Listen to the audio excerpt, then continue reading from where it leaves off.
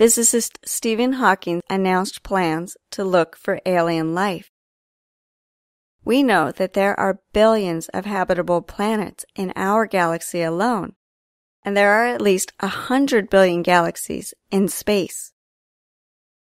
Hawking hopes to send out thousands of small spacecraft into our nearest star system. The system is Alpha Centauri, and it is 25 trillion miles away.